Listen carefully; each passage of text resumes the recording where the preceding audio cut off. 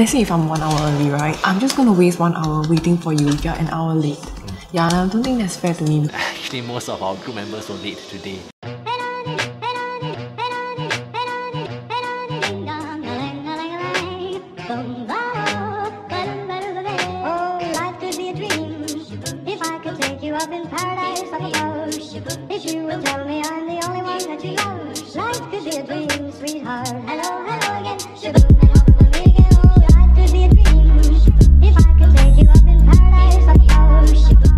Right now I'm at the Singapore Management University. My group mates are actually meeting here on a Sunday weekend. So right now I'm going to meet my group mates at this place called the SMU Labs. If there's another thing you need to know about being a business student, is that there are a lot of group works that we need to do. So unlike a normal class, right, most of our exams and tests in business school is actually graded based on the group works. The thing about group works is that you need to work with people, and I feel that being in a business school will really force you to be in a position to really work with others, and you must work through your differences to agree to disagree or disagree to agree. I think there's a famous saying that goes, if you want to go fast, you can go alone, but if you want to go far, you need to work together as a group. So right now I'm on the way to meet my group members, Clara, Tianyu, Kimberly, Xinyi, Shireen. So there's a total of 6 of us, and we have to complete a marketing research project and report by today, and hopefully we can get some productive work done. And yeah, I'll just be asking them what are the challenges that they face in terms of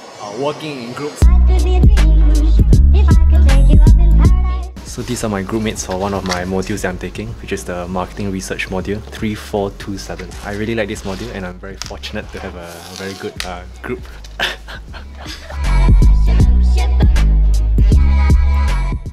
think when group members are late, because like I get that your time is precious, but my time is precious too. So if we set like a time, then I would expect you to turn up on time. But let's say if I'm 1 hour early, right?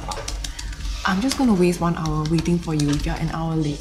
Yeah, and I don't think that's fair to me, because I thought like we all agreed to set aside this time to come and do work together. Yeah, so I think it's only right that you respect that and you come on time for meetings. Some people take group work too personally.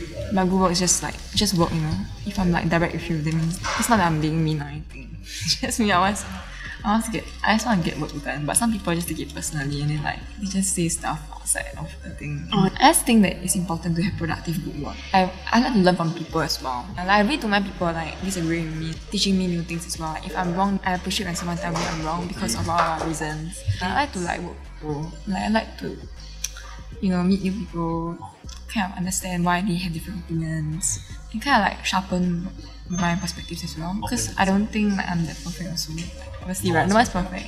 So yeah.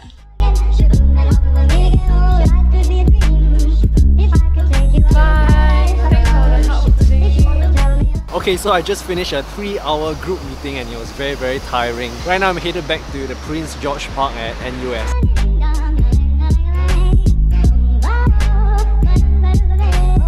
So I really need to end this vlog, and I'll just be ending it right now. If I were to conclude today's vlog, I think the beauty about doing group work is that if I may make the claim that going to business school will actually force your EQ to improve, because putting yourself in a position that forces you to work with other people who will most probably have very different opinions from yours, it's a very humbling experience, and it forces you to know that your opinion is possibly not the best idea in any execution. I think that's one of the main advantages that we have over other faculties. I think it's very important to build your emotional intelligence, because it will really bring you a long way in whatever you do. At least it has brought me a long way.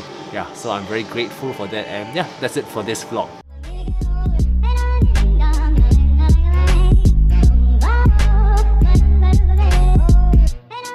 I think Clara said something about people being late. Actually, most of our group members were late today.